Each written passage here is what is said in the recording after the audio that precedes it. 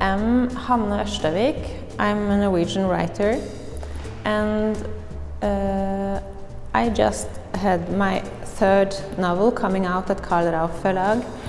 It's called Zeit, dauert, in Norwegian, tiden det tar, the time it takes. It's a novel that takes place the last week before Christmas. It's Signe, the main protagonist. She's 30 years old, she has her own family, and then her mother, brother and father are coming with a pre-Christmas visit, and the conflict is, will you come home for Christmas? And for the first time in Signe's life, she and her new little family has decided to say no, that they want to have Christmas on their own.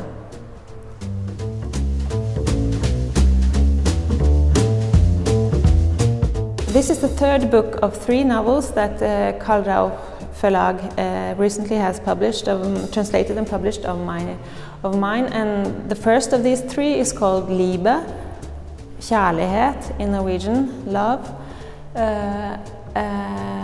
And the second one is called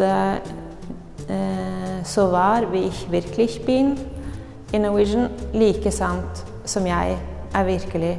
And I think these 3 novels are linked together in the way that in Liebe there is a 9-year-old son, Jon, who's living together with his mother, and in the next one, so wahr, wirklich bin, it's Johanna, she's 19-20 years old, living with her mother, so it's a 9-year-old, a 19-20-year-old, and then a 30-year-old.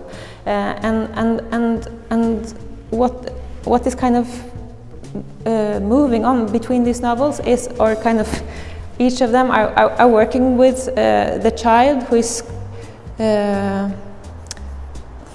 how a child kind of lives with an emptiness when it's not really seen and mirrored by the parent, how it becomes like a lack of an eye in the child, and then as a 19-20-year-old, and then as a 30-year-old, and how do you live your life if you don't have, if there is emptiness where the I should have been.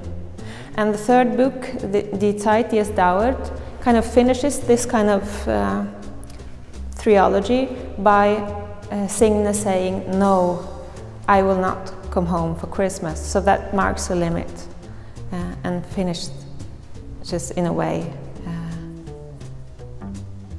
the bow of these 3 linked together.